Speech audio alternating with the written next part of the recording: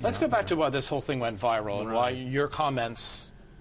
Why do you think it happened? And some people said, well, he can speak independently because he doesn't work for a bank. But you also are not only a day trader, if you will, but you also train other people. So you make money out of teaching other people how to trade. So you have a book to sell, in other words.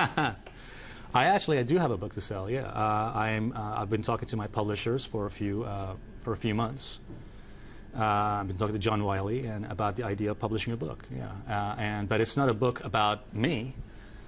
It's a book about other traders. You know, I'm actually very modest to say that, you know, I'm not the big guy here, but, you know, there are others much bigger than me who I want to interview for my book.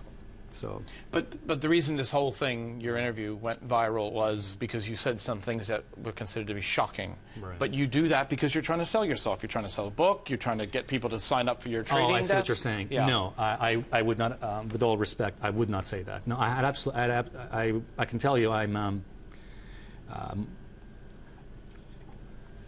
I believe there is a God.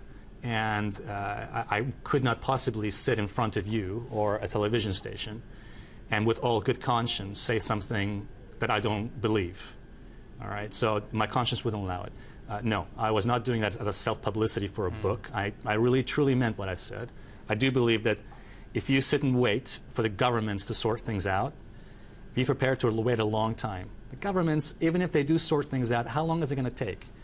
Some economists in America say it'll be 8 years before the economy goes to pre-recession periods. If that's true, let's say it was 4 years. You know, are you going to wait 4 years? I'm not. So my advice is, look, folks, act now. Do something about it. Don't just wait for these governments to sort things out. They're not going to sort things out. You're going to wait for them? No. The big boys control what's going on here.